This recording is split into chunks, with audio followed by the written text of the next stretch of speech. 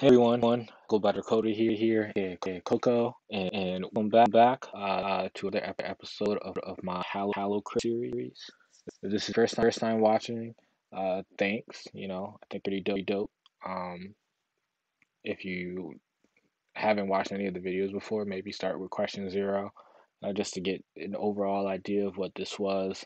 But if you don't need to, that's cool too.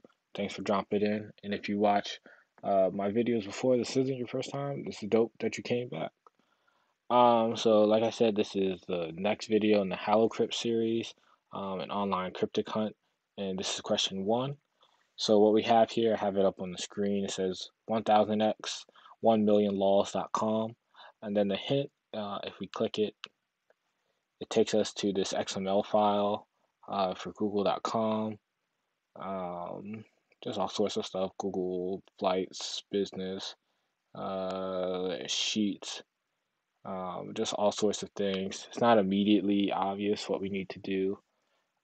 So we could go to 1millions.com, 1millionlaws.com to see what it is, and it's literally just 1 million laws.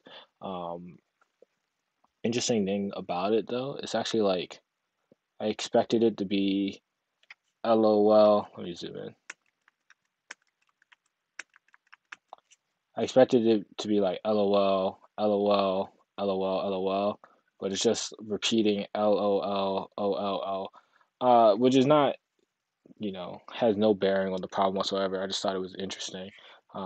Definitely what I wasn't expected when I saw 1 million laws. So it's not immediately obvious what you might have to do, but in order to solve this problem, I just did some Googling, and I kind of stumbled upon the connection that the problem was hinting at. So 1000 x, 1000 times, and then 1 million is the key thing here. So 1000 times 1 million is 1 billion. And then lols, LOL, laugh out loud. So it's supposed to be 1 billion laughs. And the .com isn't really necessary except in the context of like XML files like the ones that were provided in the hint. So what this all ties to is something called the billion laughs attack. And as you can see, I already looked it up. And it says that it's a type of denial of service or a DDoS, not even a DDoS. That's not distributed. It doesn't say, but just a DOS attack, which is aimed at parsers of XML documents. So this is actually the first time that I learned about this, and it was kind of like I think this moment was the moment. Obviously it's only the second question, but this was the moment where I was like, okay, I want to make sure that, at least for my own personal benefit, I can go back and learn about the things a little deeper than I could during the competition. Because, like I said in the first video, you're just kind of rushing through. You're not really taking your time. You're just trying to, scroll through and then find whatever is the, what you think is the most pertinent information in order to solve. And so it's actually really cool. They call it XML bomb. I've heard of zip bombs, but I've never heard of an XML bomb before. But the way it kind of works, and there are details, and I'll post this in the description in case you don't want to read it on my screen. You want to read it, for yourself, or click these citations or whatever, get a deeper dive. And I only have a basic understanding, so if I misconstrue something, please, feel free to correct me, or um, show me some links that you think I might enjoy, giving me a deeper appreciation of this. But how it basically works is that in XML, apparently, I've never created a XML file before. Besides, like, I did some Android programming at one point, and, it's like a modified, or not even a modified, it's just Android XML, which is different than web XML. But in XML, you can construct entities and then call those entities later, right? So in this code example, we have 10 entities here. So we have lol9, um, and then going all the way down to lol1, and then before that we have just lol. And so each of the numbered lols calls the lol before it. So lol 9 has 10 lol 8s in it. Lol 8 has 10 lol 7s in it. Lol 7 has 10 lol 6 in it, etc. And so what happens is this last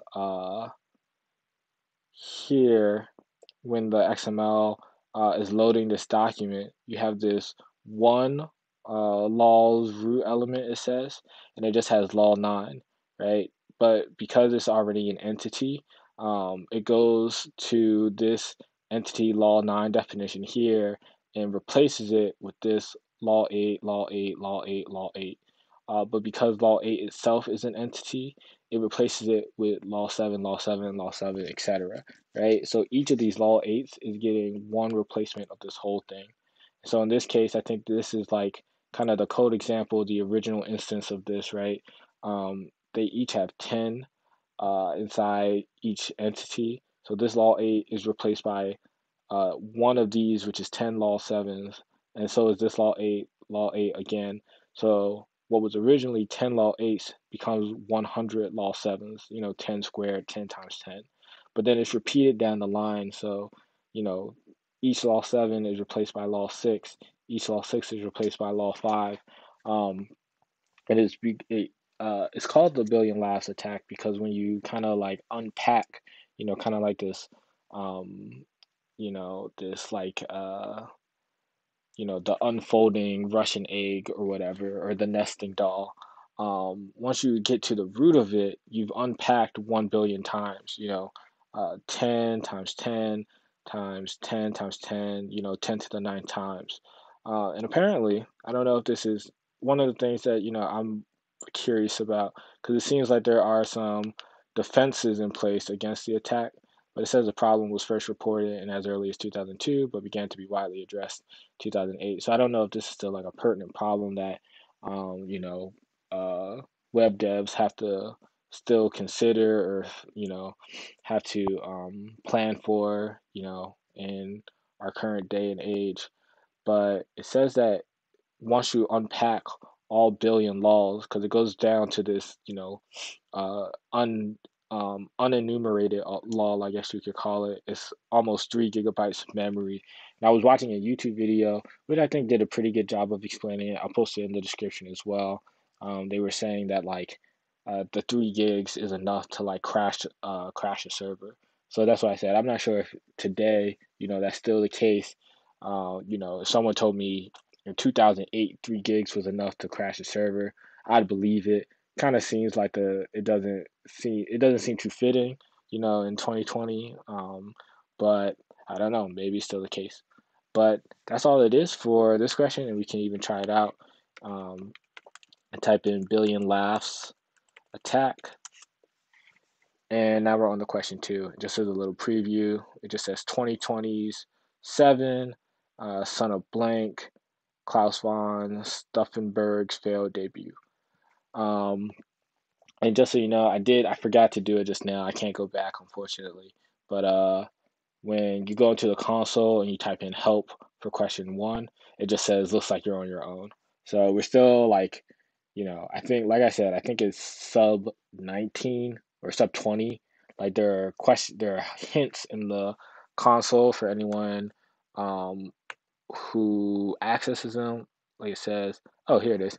If I can zoom in, help will always be given out Hogwarts to those who ask for it. And this was for question one. Checking level one looks like you're on your own here. So yeah, sub 20. There are some hints if you can go into the console and you type in help, but there was nothing really there. So I guess that was one of the reasons that I forgot to do it. But that's all there was for this one. I hope you enjoy. I hope this video finds you well, and I'll see you next time.